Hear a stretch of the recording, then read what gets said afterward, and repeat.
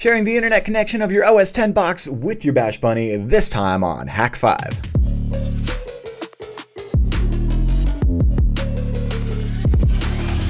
Hello and welcome to Hak5. My name is Darren Kitchen. It's your weekly dose of Technolist, and I'm very excited because today we are checking out an awesome community contribution to the Bash Bunny project, and I'm just so excited because this one I have to give mad props to Hak5, who recently made this awesome extension to the community. And if you don't recall, extensions are so cool. They're such an awesome part about the whole Bash Bunny payload framework is that it can be extended in its functionality to the community. It's not just limited to the commands like quack and attack mode and stuff. So if you want to make a cruise control for cool all caps payload snippet that can be used by anybody, we call it an extension, and it extends the functionality of any payload, and then anybody can utilize it, which is really cool because then there's less code reuse.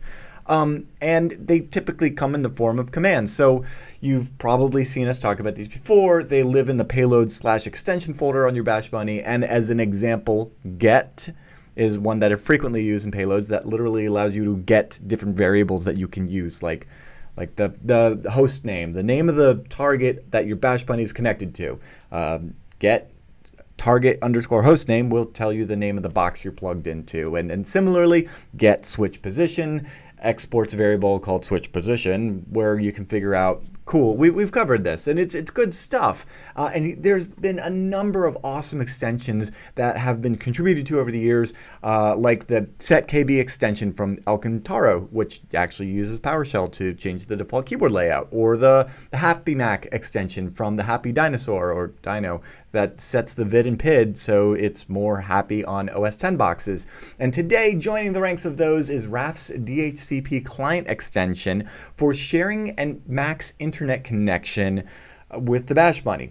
And this is super useful if you want to go ahead and just drop into a shell on your Bash Bunny and take full advantage of the Debian Linux-based distribution on there and do things like apt-get, right? Install packages, git clone, all of the other stuff that requires an internet connection. And, you know, with the Bash Bunny not having a big old honking Ethernet port on it, you know, how else? And this is something that we've tackled with many of the other Hak5 gear. So like its siblings, the Wi-Fi Pineapple, for instance, you would use wp6.sh on a Linux box to share its internet connection with the Pineapple or whatever have you.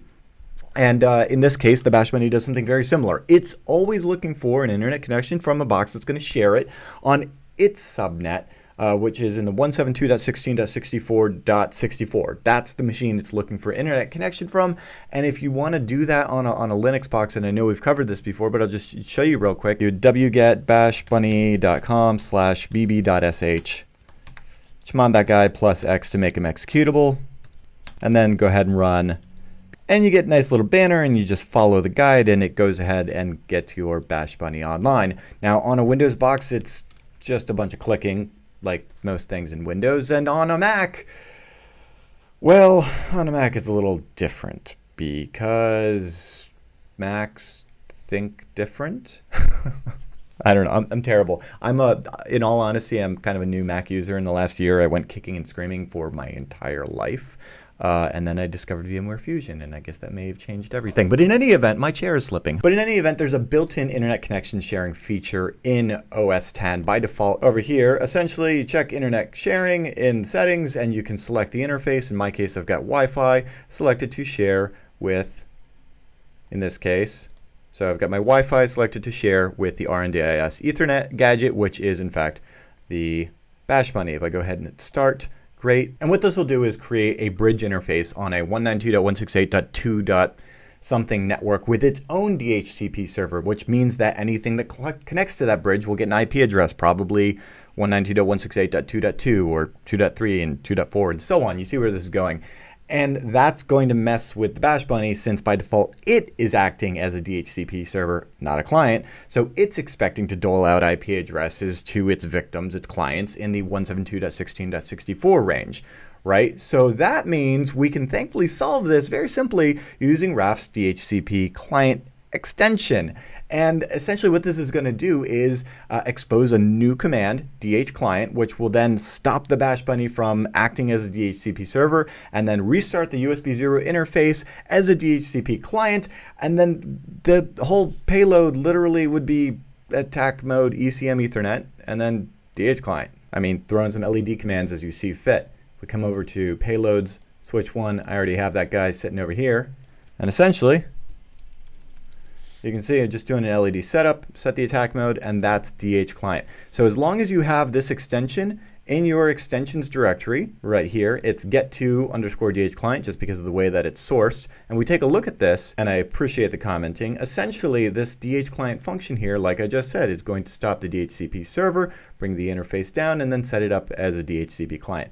The rest of it is actually just fixing up the get function so that it's going to function now to get you your target IP and your host name and the host IP, regardless of the fact that now you've switched the whole thing on its head, and instead of doling out IPs, it's getting them, which is pretty cool. So if you go ahead and let's just run this payload, flip my old switch of doom over to switch position 1, plug that guy back in, get yelled at by my Mac for not ejecting it properly, and you know, you deal with that. Now when I ifconfig on my Mac, I see I have a bridge 100 interface, and it has the IP 192.168.2.1, and I can safely assume that it's going to dole out an IP. Well, the next one is 2.2, so ping 192.168.2.2, and haha, there's a host, in fact, because it's most likely my Bash Bunny. What else would it be, right? So if I SSH to root at 192.168.2.2, and there we are. We're on our Bash Bunny. If I ping example.com, and there we go. Our Bash Bunny is online, so we can do things like apt-get update and all of the other fun stuff that you might want to do with a full Linux box that's online.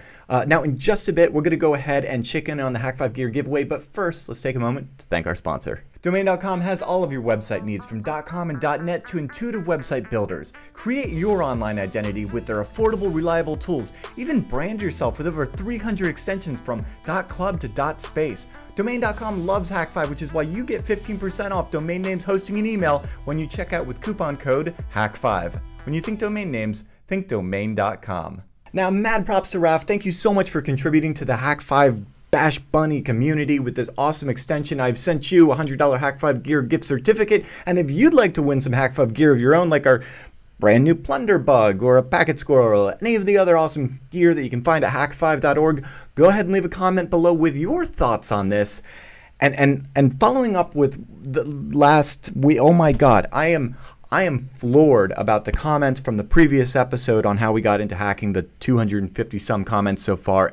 Hearing your stories about how you got into hacking as well, it's just heartwarming to say the least. Like, I can't even begin. I could do a whole live stream about this.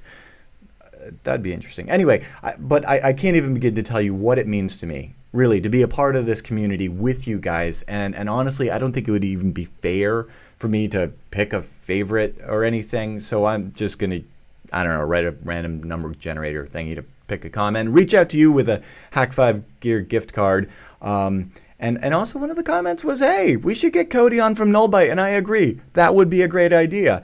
And so would probably getting on a number of our Hak5 friends like Glitch and Mubix and such. I know that he's working diligently on a CCDC. So hopefully after that we can get some more Metasploit minutes. And there's just so much awesome opportunity right now with Hak5, and I'm just really proud of what this community is building.